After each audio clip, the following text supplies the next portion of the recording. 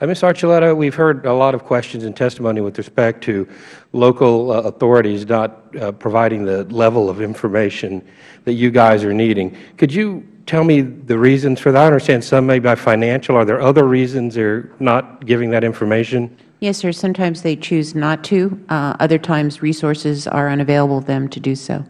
As a former member of the Homeland Security Committee, we do a lot of grants to local police departments. It seems like if they don't want to help us, we might be a little bit more reluctant to help them. Would you have a problem with us withholding all or some funds to police departments that don't cooperate? I am supportive of making sure that we can get these records. It's a very important part of our background investigations, and I know that the work of this committee as well as the President's PAC is looking at this very serious issue. As far as the overall guidelines, and I don't mean to rush, I have a limited amount of time. With respect to overall guidelines, do you know the date of the guidelines for what's done in a background check? When were those last reviewed, the procedure and what's checked? I don't know, sir, but I'd be glad to get that for you. All right, it's my understanding they're quite right. Do y'all, in part of the background check, do y'all Google the person? The use of social media is a manner in which is a technique that is being reviewed right now, and recommendations have been provided by the DNI and supported by OPM. But currently, we don't check. They're under review right now. Or news stories on Google or anything like that. I think just making sure that the quality and the validation of that information is secure. All right, and then let's talk a little about the ongoing investigations. We've heard several people, list some of Mr. Alexis's very questionable behavior between his security, shooting out his ceiling, and an arrest, and some other issues there. There's nothing in place now, right, to do that. The only way you would find out about it is if he's self-reported. That's exactly right, sir. Now, doesn't the FBI get information about arrests and convictions and things like that automatically?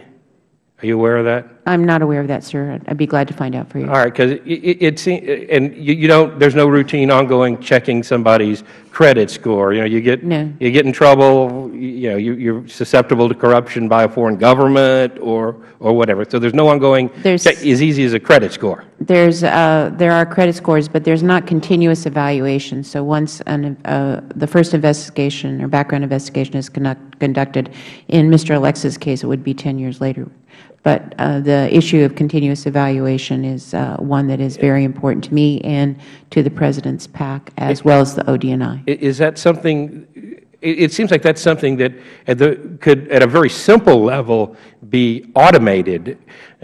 You've got their name, you've got their date of birth, you've got their Social Security number. Okay, after healthcare.gov, I'm questionable about the government's ability to automate anything or compute its way out of a paper bag, but that seems like a relatively trivial action. Mr. Phillips, your company does background checks, albeit, we've had some issues there, but is that something y'all could easily automate, you think? Are you asking about the just checking somebody's credit score on a regular basis, or polling databases to see if somebody's name pops up? In my view, that would be a fairly straightforward application of technology to continuous monitoring. Mr. McFarland, you're the IG there. You've got your hands in the water. You got some other things that could really easily and inexpensively be done to do ongoing checks? Well, the point that you just made about isn't there somewhere you can reach out, I think the FBI, they collect a tremendous amount of arrest records throughout the country. And Mr. Lewis, you're with the DOD. The holding of a security clearance isn't a right. It's a privilege. We don't have to wait until something is finally adjudicated, whether you're convicted or not. Shouldn't an arrest be enough to just raise a red flag? Certainly there's information in arrest records that is worthy of consideration for whether or not someone should continue to have a claim. And sometimes between arrest and conviction could potentially be years. Meanwhile, that person still has access to sensitive information. Is that not correct?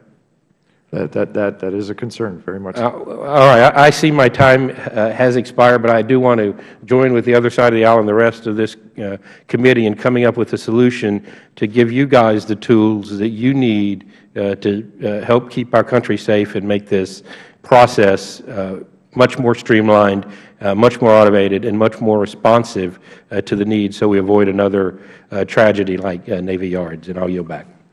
Thank you.